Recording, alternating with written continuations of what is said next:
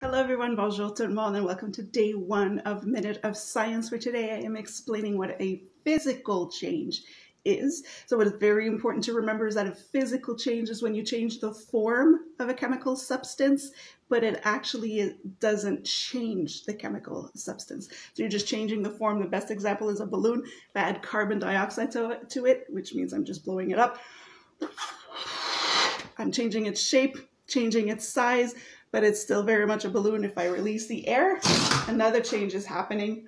It flies off, but it's still a balloon. Another one of my favorite physical change is if you take a popsicle. Now it's a nice solid form of a yummy sugar treat.